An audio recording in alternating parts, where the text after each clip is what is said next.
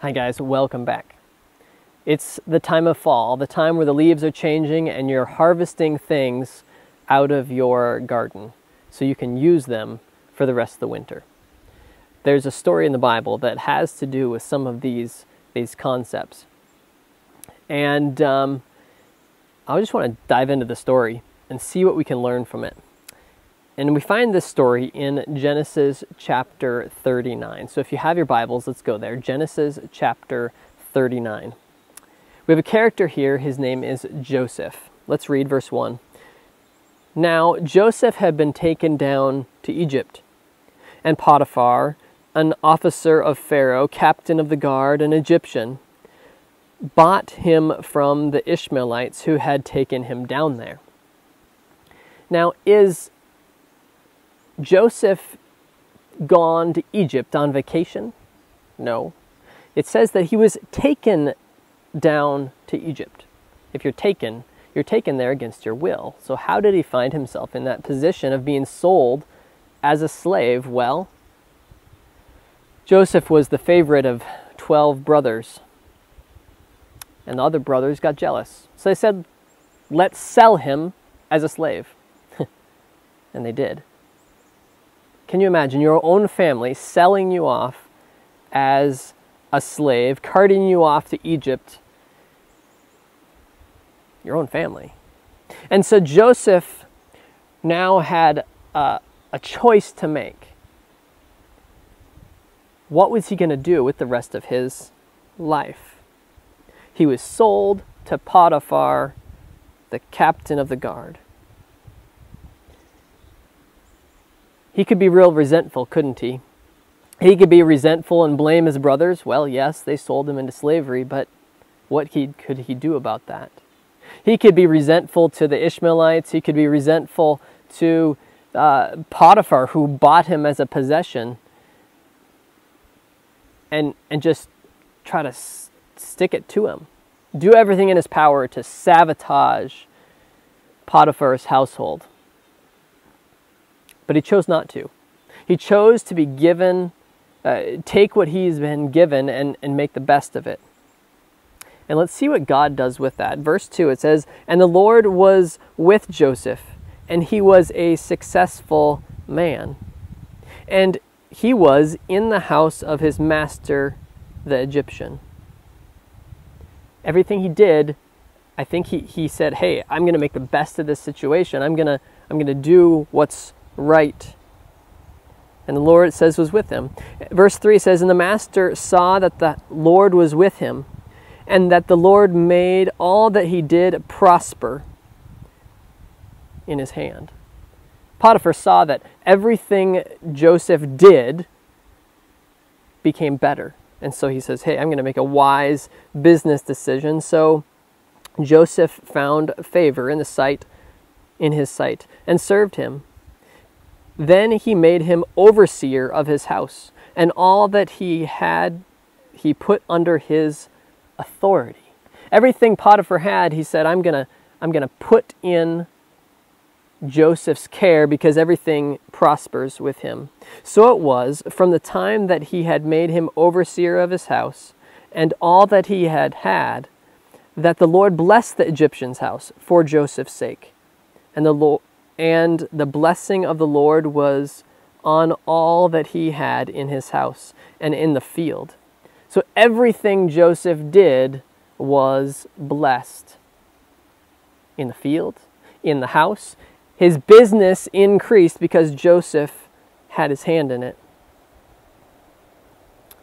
God blessed a pagan or a non-God following person. Blessed him financially, blessed him in his house because of Joseph's faithfulness. Thus he left all that he had, verse 6, in Joseph's hand, and he did not know what he had except for the bread which he ate. Everything was taken care of. Even the only thing he knew was the stuff that was in front of him. He trusted him. And if we ended the story there, we thought that the story ended great, but it didn't. We know that Pharaoh's wife had his eye on him and accuses him falsely of adultery. And we fast forward to verse 19. So it was when his master heard the words of which his wife spoke to him, saying, "Your servant did to me after this manner," that his anger was aroused. Then Joseph's master took him and put him into the prison, a place where the king's prisoners were confined. And he was there in the prison. And so then again, he had a choice to make. He could be resentful to Potiphar for throwing him in prison even though he was innocent. But he didn't. He does the same thing. He takes the things that he has and makes good with it. It says, verse 21, "But the Lord was with Joseph and showed him mercy, and he gave him favor in the sight of the keeper of the prison." Same kind of thing. He's in prison, but finds favor there. "And the keeper of the prison committed to Joseph's hand all the prisoners who were in the prison. Whatever they did there, it was his doing. The keeper of the prison did not look into anything that was under Joseph's authority, because the Lord was with him. And whatever he did, the Lord made him to prosper." Can you imagine being thrown into prison against, not against your will, but also without cause? And then God takes that situation, turns it around, and makes you ruler over all the prison, essentially, other than the jailer. Things were looking up. And then we get to another part of the story. Another part of the story where there was two servants of the king, and they were put there in prison, and they both had a dream, and Joseph interprets the dream for them. One of them is saved and goes back to work for the king, and the other one is executed.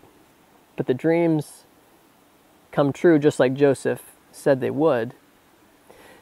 And this one that went back to the king was supposed to bring Joseph's case to him, but he didn't. And we get to chapter 41, verse 1. It says, "And it came to pass at the end of 2 full years." So Joseph had been there, sitting there in prison, 2 full years, "that Pharaoh had a dream. And behold," listen to this dream, "he stood by the river, and suddenly there came out of the river 7 cows, fine looking and fat.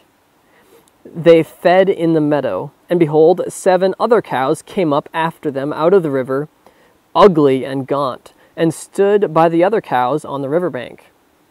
And the ugly and gaunt cows ate up the 7 fine-looking fat cows. So Pharaoh awoke. And he slept and dreamed a second time, and suddenly 7 heads of grain came up on one stalk, plump and good. Then behold, 7 thin heads, blighted by the east wind, sprang up after them. And the 7 thin heads devoured the 7 plump and full heads. So the Pharaoh awoke, and indeed it was a dream." Can you imagine having this dream of cows eating each other, or heads of corn eating each other? That would be a little disturbing. And so in verse 8 tells us, "Now it came to pass in the morning that his spirit was troubled, and he sent and called for all the magicians of Egypt and all its wise men. And Pharaoh told them his dreams, but there was no one who could interpret them for the Pharaoh." They didn't know what this dream meant. They had no idea. It sounds kind of like Daniel's situation. And then the light bulb turned on. The chief butler, the one that was saved, verse 9 says, "The chief butler spoke to Pharaoh, saying, I remember my faults this day. When Pharaoh was angry with his servants and put me in custody in the house of the captain of the guard, both me and the chief baker. We each had a dream one night, and he said, he and I, each of us had a dream according to the interpretation of his own dream. Now there was a young Hebrew man there with us, a servant of the captain of the guard, and we told him, and he interpreted our dreams for us. To each man he interpreted according to his own dream, and it came to pass just as he interpreted for us. And so it happened. He restored me to my office, and he hanged him. This chief butler says, I remember I was supposed to bring this guy up to you, and I didn't. I remember what I did. He might know what this dream is all about. And so verse 14 says, So Pharaoh sent and called Joseph, and they brought him quickly out of the dungeon, and he shaved and changed his clothing and came to Pharaoh. And Pharaoh said to Joseph, I have had a dream, and there is no one who can interpret it. But I have heard it said of you that you can understand a dream and interpret it. Now again, Joseph is given an opportunity for payback. He could say all kinds of things about Potiphar and his wife, or how he was there unjustly and sold by his brothers, but he didn't. He could have said, hey, I'm not going to do anything for you, Pharaoh. You're the guy that's got me as a prisoner. But he didn't. Verse 16 says, So Joseph answered Pharaoh, saying, It is not me. It is not in me. He can't do it, he says. God will give Pharaoh an answer of peace. So Pharaoh goes and repeats the dream for Joseph. And then Joseph said to Pharaoh, verse 25, The dreams of Pharaoh are one. God has shown Pharaoh what he is about to do. Now, God is showing who what to do? He's showing Pharaoh what to do. We've seen this throughout the Bible. God calls and shows Nebuchadnezzar what to do. Cyrus what to do. Verse 25, again it says, Then Joseph said to Pharaoh, The dreams of the Pharaoh are one. God has shown Pharaoh what he is about to do. The 7 good cows are 7 years. And the 7 good heads are 7 years. The dreams are one, and the 7 thin and ugly cows which came up after them are 7 years. And the 7 empty heads, blighted by the east wind, are 7 years of famine. This is the thing which I have spoken to Pharaoh. God has shown Pharaoh. This wasn't Joseph saying, look at me, I'm doing all these great things. God has shown Pharaoh what he is about to do. Indeed, the 7 years of great plenty will come throughout the land of Egypt. God's going to bless Egypt. Oh, he liked that. But after them, 7 years of famine will arise. All the plenty will be forgotten in the land of Egypt. The famine will deplete the land. So the plenty will not be known in the land because of the famine following, for it will be very severe. The famine will be so severe that they forgot how there was years of plentiful harvest. The dream was repeated to Pharaoh twice, because this thing is established by God. God is doing this, and God will shortly bring it to pass. And so Joseph gives Pharaoh this interpretation. There's going to be this time of plenty, and then there's a time of famine. So much so that the time of plenty will be forgotten. And so Joseph could have walked away from there, gone back to prison, and said, well, this is the way things are going to be. But he doesn't. He adds some wisdom to this. Now, therefore, let Pharaoh select a discerning and wise man, and set him over the land of Egypt. Let Pharaoh do this. Let him appoint officers over the land to collect 1/5 of the produce of the land of Egypt in the 7 plentiful years. to store up those things, and let them gather all the food of those good years that are coming, and store up the grain under the authority of Pharaoh, and let them keep food in the cities. Then that the food shall be a reserve for the land for 7 years of famine, which shall be in the land of Egypt, and that the land may not perish during the famine. He says, find somebody. You know what? Pharaoh looks around, he says, I don't know anyone like that, but I think you've got the wisdom. And so he puts, again, Joseph in power there to collect during these years of harvest. And he does. He collects them in giant grain bins and silos and storage places, and collects all this extra food. And then the time of famine comes. The time of famine comes, and along come his brothers looking for food. The ones that had sold him into slavery. And what does he do? He feeds them. And eventually, if you want to go and read the story, it's an awesome story of suspense. But eventually he reveals who he is. Friends, we have a time of plentiful harvest. We have God's word readily available. We have the gospel, this good news, and it's this time of plenty. And like Joseph, we can take that plenty and store it up for ourselves and then just keep it, or we can share it with those who are starving.